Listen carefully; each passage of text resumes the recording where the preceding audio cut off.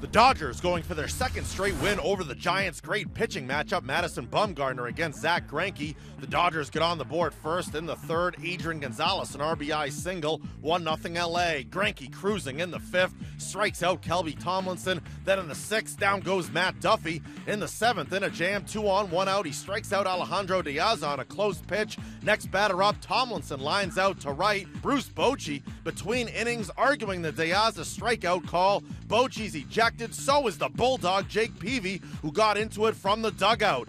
In the bottom half of the seventh, the Dodgers add to their lead. Joc Pederson, a solo home run, number 24 on the year, makes it 2-0. In the eighth, 2 on, 1 out, Greinke gives up an RBI single to Duffy to trim the lead to 2-1. But in comes Luis Avilan, and he gets the next batter, Brandon Belt, to ground into the inning-ending double play. The Dodgers take their second straight over the Giants by a final of 2-1. Greinke gets his 15th win, allowing 1 run and 7 in the third innings. The Dodgers go for the sweep on Wednesday. Clayton Kershaw posed by Mike Leake.